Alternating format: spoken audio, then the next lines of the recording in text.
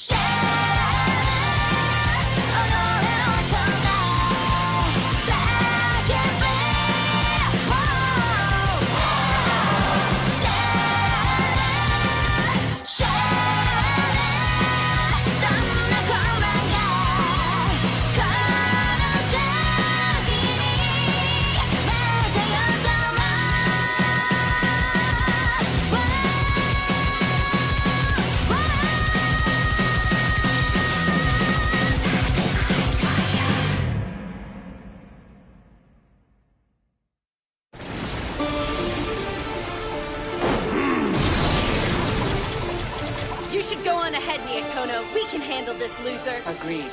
Good luck. Will you be okay?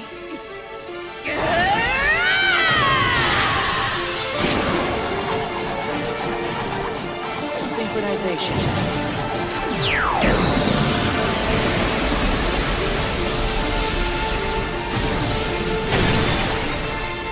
Let's go.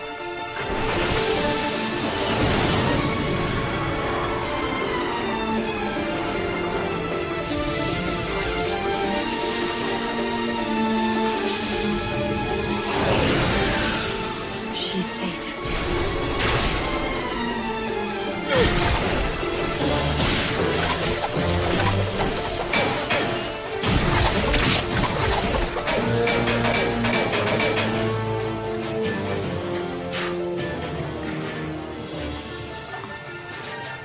The destructive blade Zabrak is a terrifying foe indeed.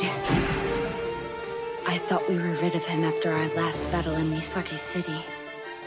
He was drawing strength from power of existence emanating from the city. When we cut his supply, it indeed weakened him, allowing us to defeat him. Or so we thought.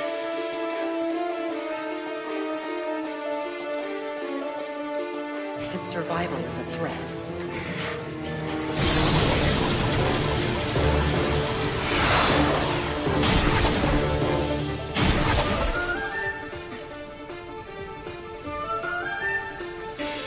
The flaming-haired, blazing-eyed hunter escaped my grasp.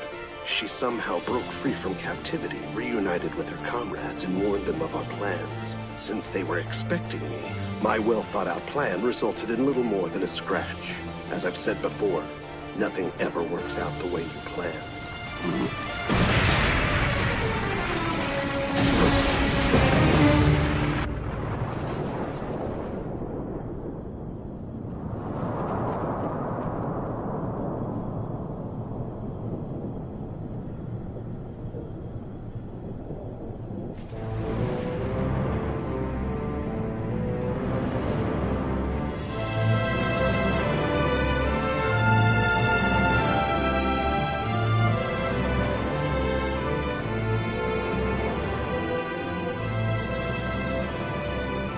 We have arrived, my servants. This is the shrine that holds my body. It appears everything's already been set in motion. Because the general's in a hurry, though I don't know why. Huh. You haven't forgotten about the war that's raging outside, have you? I'd like to wrap this up so I can join my men in battle. But you've got to be kidding! I don't understand why anyone would trust such a titillating experience. I mean, just look at the magnificence surrounding us. Oh, it's amazing! Now we won't have to waste any more of our time talking. Zabrak's speeches are unexpectedly verbose for someone so sparse with his words. You underestimate me, Age Tuner. But I guess that's to be expected, seeing as we've never faced one another on the battlefield. I look forward to witnessing the power of your ceremonial equipment firsthand.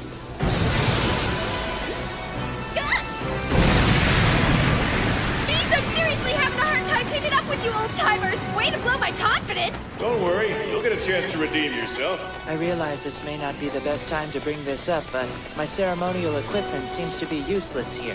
Well, we don't need it! Wait, yeah we do! How can you be sure? Request demonstration.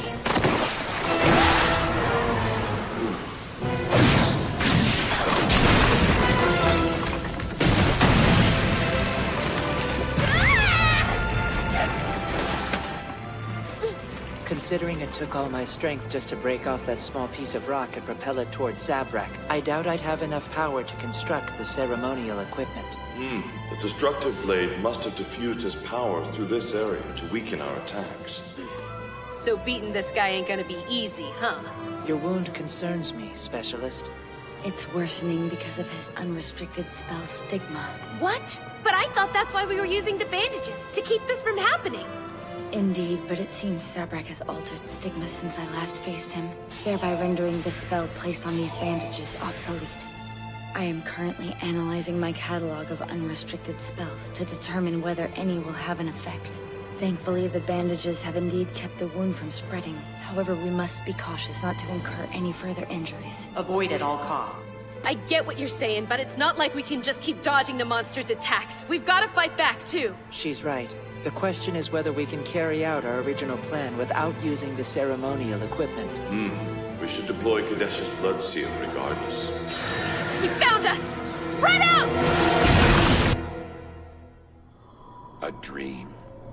As I walked the path, I often wondered whether everything before me would disappear should I wake. I would ask myself if this was reality, or nothing more than an ephemeral illusion, dreamt over my millennia of slumber. But now, as I stand before this shrine, I have no doubt that this is reality. I promised I would return, and you waited patiently for me. Now, your wait's over.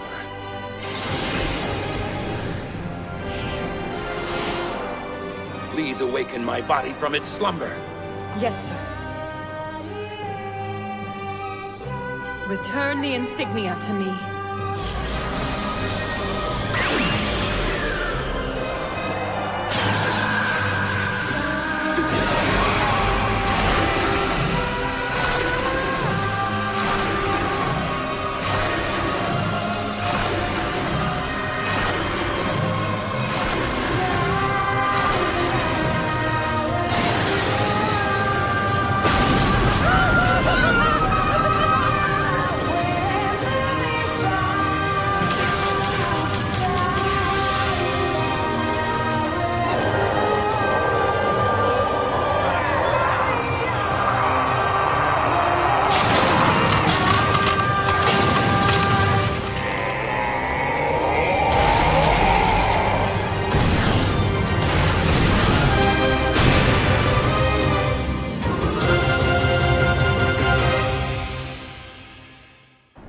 Supreme Commander. I never expected the enemy's reinforcements to get here so quickly, ma'am. There is no need for you to apologize, Francois. You are not at fault. Not even a seasoned general could have predicted this outcome. That's true. We had no way of knowing their Western forces would get here so soon. Unfortunately, war never goes as one might expect. In the hopes of avoiding such an attack, I ordered our pursuit forces to keep the enemy at bay. However, it seems they were unable to do so despite their best efforts. I thought the deployment of Saleh and Kiara alone would be enough to stop them. But apparently Bal Maskei's denizen army has a few tricks up its sleeve. All we have left are the troops sent to delay their forces to the east, and they're holed up on Mount Tanagawa. If the enemy breaks through those lines, I'm afraid we'll have nowhere to run. What are our chances of victory if we're already worrying about our escape route? We cannot give up. Damn it! What now? We can't afford to be stuck in this blizzard while the war rages on. We would have no problem breaking through their lines if we weren't dealing with that madman Mikolayus. I bet that's exactly why they stationed him here. If only this blizzard would let up a little, I could probably take him out with my Daimon spell.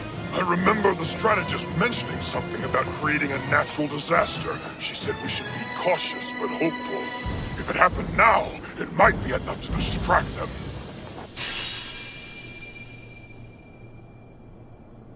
I am the Supreme Throne Hecate, a loyal servant of our master. With my great staff Trigon, I will break the bonds that have held him captive for so long.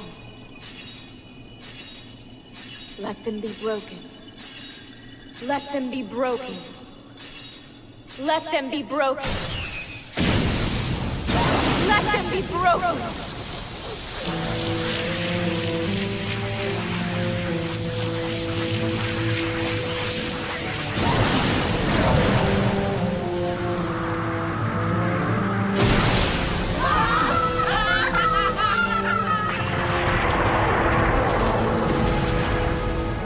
I commend you, my loyal servants. The Trinity, my pride and joy.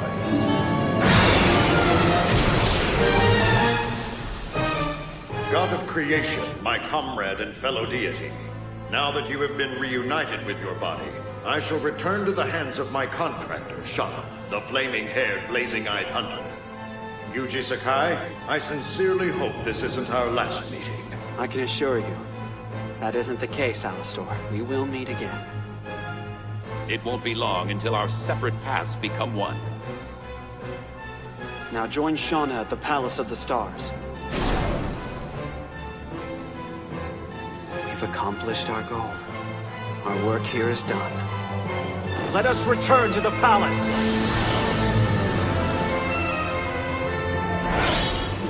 Alastor, you're back! This is where I'm meant to be. You've made it farther than I thought you would. Are you ready? You know it.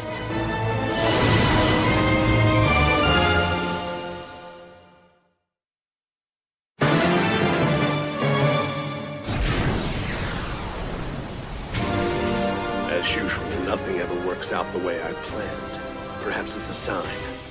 It's time to switch strategies.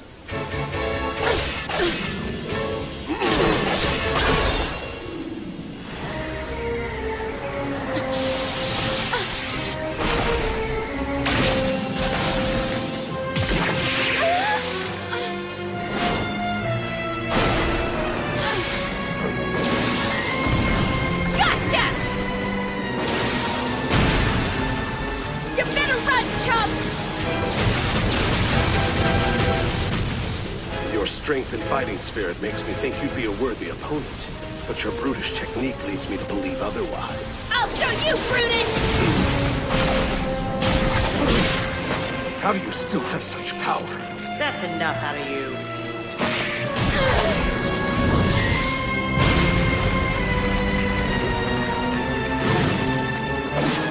Activating.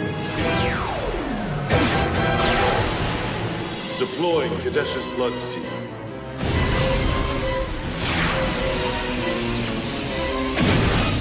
There we go.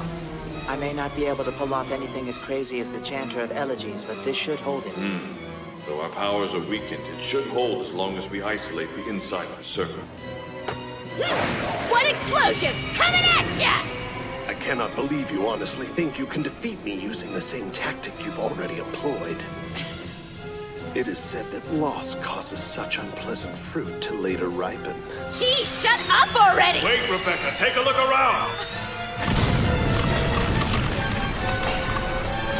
What the hell is he doing? Now that you have separated my physical body from the power I've spread across the area, I am no longer able to maintain control. That power is now dispersing, destroying the land. If you continue to hold me here, the path of pilgrimage will disintegrate.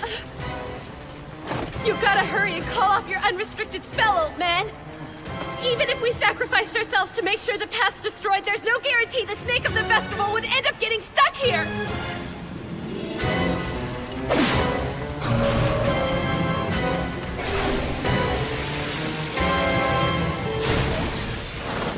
It's a shame I had to foil your plan.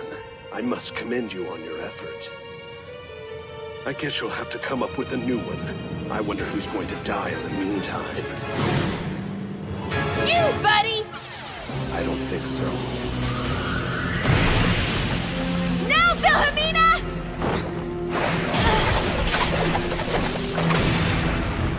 I've had enough of you! Blow him up, Valor!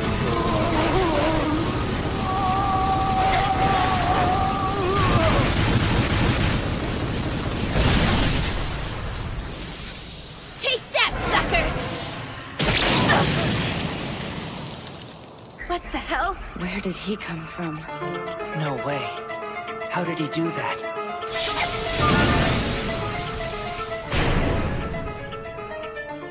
The three-eyed woman was kind enough to provide me with a rename for this very occasion. Her predictions are usually unpleasantly accurate. Only one of you remains.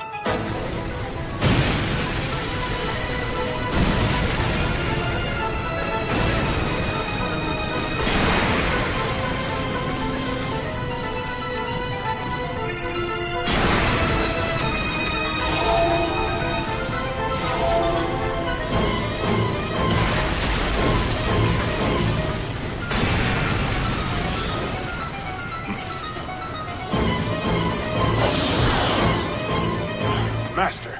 No need to worry. She is my invited guest. Yuji Sakai, we meet again. I'll fight the body containing the snake of the festival while you hold back the others. In blaze!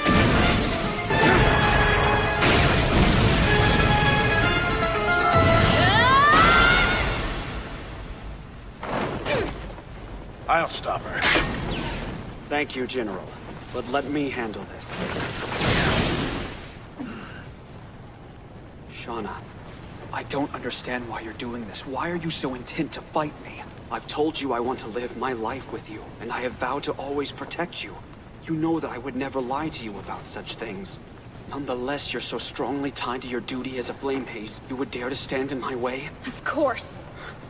The grand order you're trying to bring about is not going to benefit anyone but the Crimson Denizens and the power-hungry god they serve. If it is successfully achieved, the god of creation will be granted the ability to manipulate the world however he sees fit, forever changing it. Can't you see that if you allow him to materialize, he'll pose a threat to the world as we know it? You're not going to convince me he should be destroyed. I was a mess when you left Misaki City until a friend reached out to me. She warned me to stop fooling myself. She said time had come to unite me with myself. At first I thought I knew what she meant. Shauna and the flaming-haired, blazing-eyed hunter had somehow become two different entities. But when I thought about it, I realized I was wrong. And when I spoke to someone else about it, they clarified it for me. They said there are not two of you, there is only one. At the time, I didn't understand what they were trying to say. And ever since I met you, Yuji, I've subconsciously pretended not to understand. I didn't want to fight you. And for some reason, I couldn't accept that fact. My denial caused there to be a rift in my personality, between the me who had to fight and the me who didn't want to. I was afraid that I would be forced to choose between them someday. But now, I've overcome that fear because I found the strongest, unrestricted spell. You see, I'm no longer afraid to fight because I've gained an amazing power. It's because I met you that I have the strength to settle this once and for all. Are you sure about that, Shauna?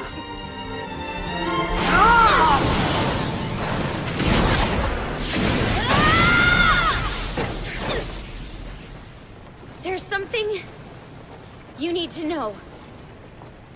I love you, Yuji. The love I feel for you is the strongest unrestricted spell. To learn this while wielding a deadly blade, it must have been a lesson from the man who raised you. I challenge you, and with the strongest unrestricted spell on my side, I will defeat you. Is that so?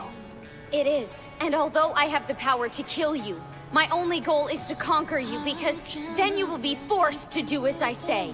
If the snake of the festival possesses you, I swear I'll take him down too.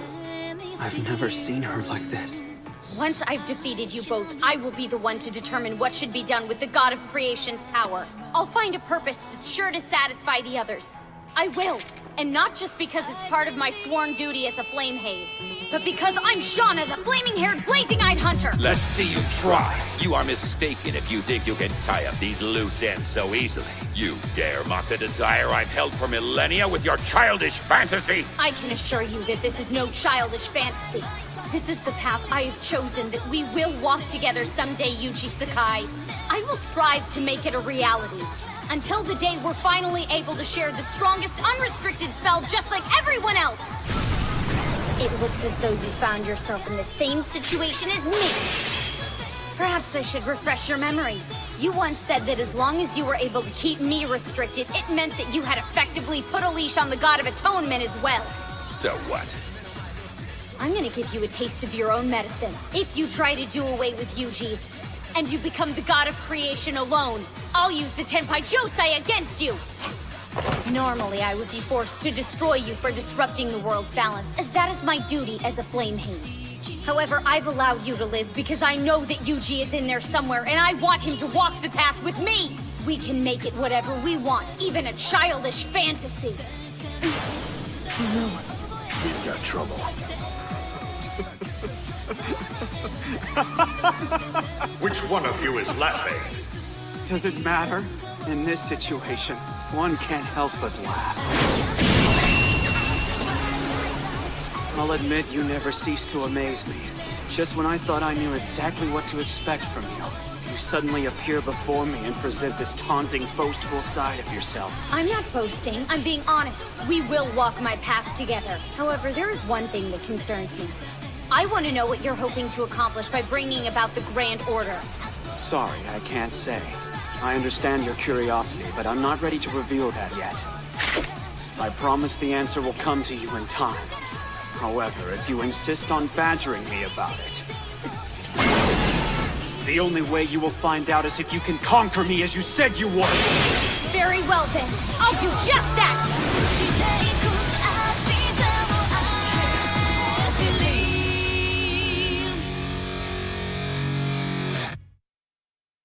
Sabrak and Wilhelmina, Thompson and Rebecca, Shauna and Yuji.